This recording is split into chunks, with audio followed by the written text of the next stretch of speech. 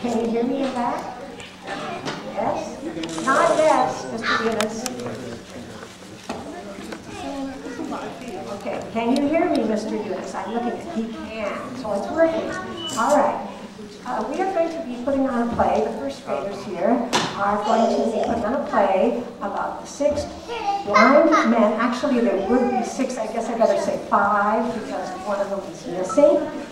The 5 blind men and women and the elephant. And our first blind woman is Sidra. The second blind man is Muhammad. The third blind man is Mustafa. The fourth blind woman is Layla. And the fifth blind man is Omar. And if Ibrahim is back there in the audience, which I don't suppose he is, we want him up here. Okay, so I will start. I'm the narrator, and I get to walk on the stage.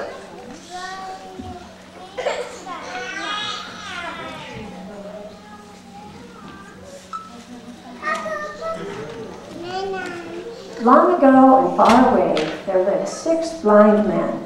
Although these blind men and women could not see, they learned about the world using their other senses. They used their ears to hear the music of flute. They used their fingers in the sense of touch to feel silk beneath their fingers. They could use their nose to smell the scent of food cooking, and they could use their tongue to taste sweet and spicy foods.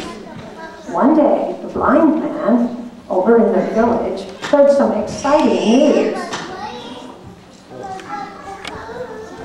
I heard that the prince has a new elephant at his palace. I have never seen an elephant. I wonder what an elephant is like. Let's go to the prince's palace. When we can find out what the elephant is really like. It's a long walk. I'm a blind man number 6. It's a long walk to the palace, but I can't wait to touch the elephant.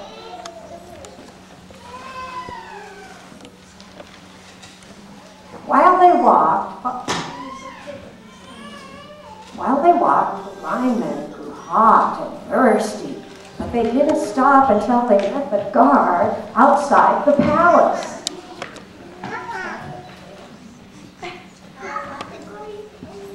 Hello, welcome to the prince's palace. May I help you?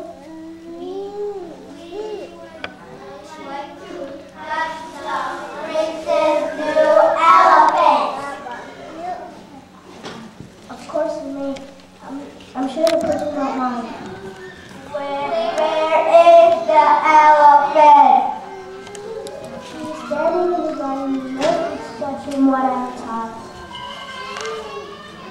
When the first blind man touched the side of the elephant,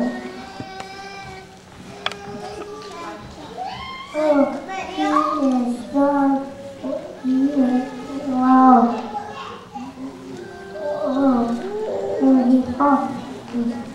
she was afraid it was a wall that would fall.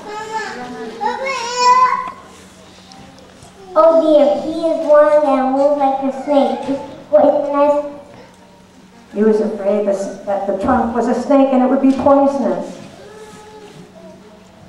I feel something smooth and sharp. Does the elephant carry his feathers? Oh dear, he thought it was a dirty spear. It's round and firm like a tree trunk. She thought it was like a tree trunk. Oh, this feels like an ear. He thought it felt like a fan. Well, then the guard told them,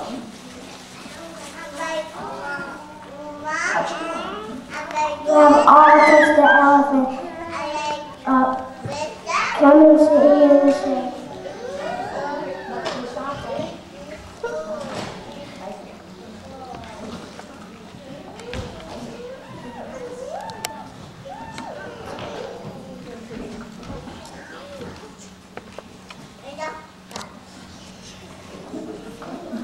Then, once they return to their...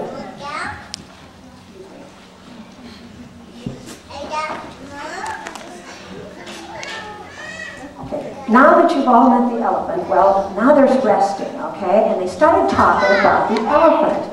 And the blind person one said, well, no one told me that the elephant is like a wolf.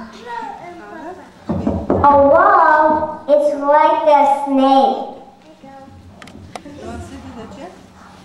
A wolf, a snake? No, you are wrong.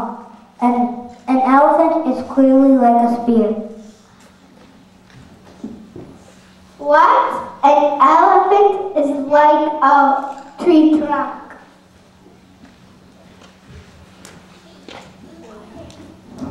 A wall, a snake, a spear, a tree, you are all wrong. An elephant is like a fan. no, it's like a robe.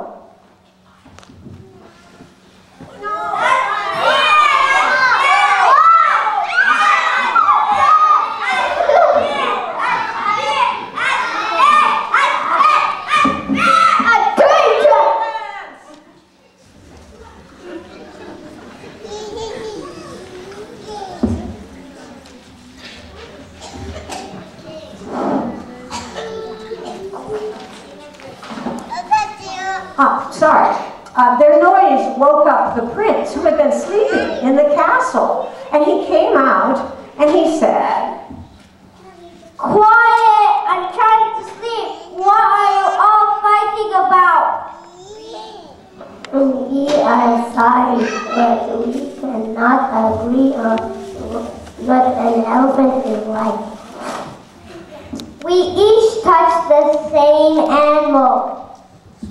But to each of us, the animal is completely different.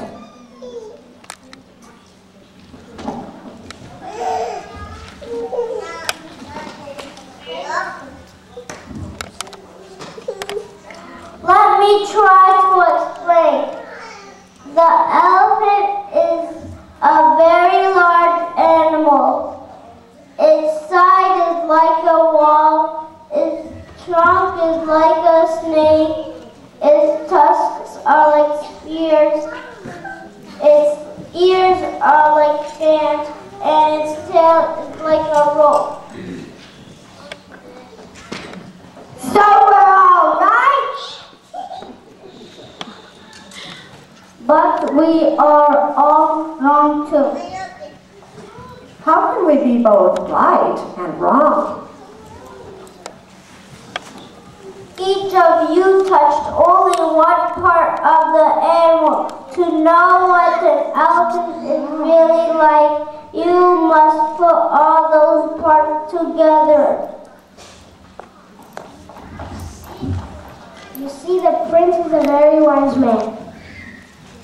Yes, you are wise.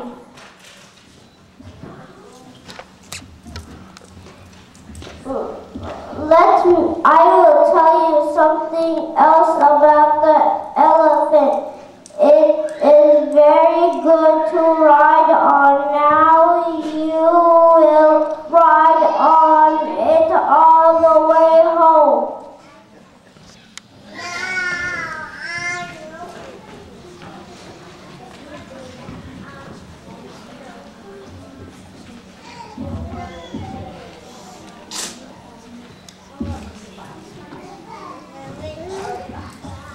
Bye-bye.